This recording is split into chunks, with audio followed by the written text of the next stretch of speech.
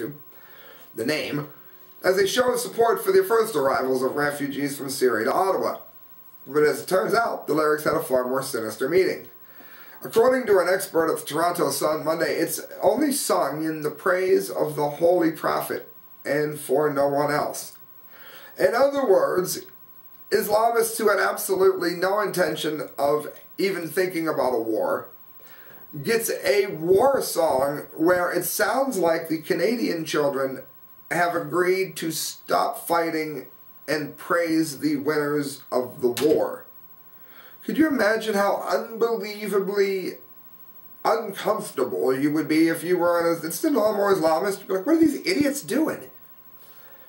Another told The Sun that Islamic scholars agree that the lyrics to the poem Tala al-Badrul al-Yanya clearly indicate, I did good, didn't I? Clearly indicate that it was composed on the occasion of the return of Muhammad victorious from the Battle of Talbuk against the Christian Romans and their Arab allies. So in other words, it's a song about killing Arabs that you don't like and Christians that you never liked. The video of the performance was posted online in mid-December and states, "Welcome to Canada, Syrian refugees." The description reads, quote, "Historical song that was sung to the Prophet Muhammad when he sought refuge from Makkah to Medina." And it's been seen over 1 million times. It was not refuge that he was seeking. He slaughtered innocent people and bragged about it in a song. That song was sung to homeless refugees as they entered a country. If only I sang Dunce Caps overseas. It says, well done, de la Salle. Yeah, of course, Justin Trudeau, idiot.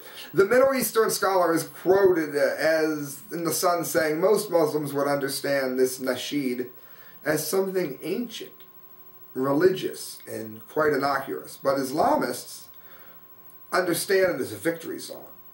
So most immigrants would feel heartwarmed by hearing it on arrival to Canada, but some would understand it as the subjugation of kafirs who are singing it.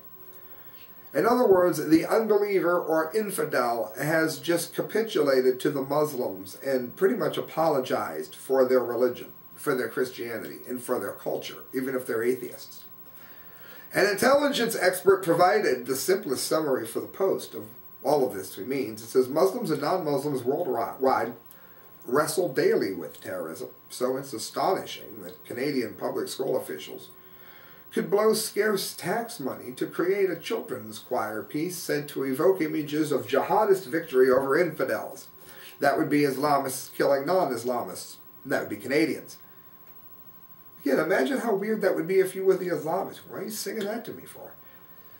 The only thing weirder is the way some Canadians embrace the apparently Islamic-themed music as a welcoming song for Syrian migrants, who might include non-Muslim escaping Islamist violence. In other words, it's a song that ISIS would sing to the Arabs who are now refugees. They sang an ISIS victory song to people who were fleeing ISIS. These are your leaders! Friends, you're listening to The Correct Views. Sam IB signing off here at The Correct Views. If you want to donate to the show, you can do so at thecorrectviews@hotmail.com. Every penny you give to me goes towards a better show. Also, please look up the work of Mike McLaughlin, MacLuGhlin, on Facebook. He does political stories, he does poetry, vampire stories. He's a writer, and he's amazing. So check him out, friends. Good night. God bless.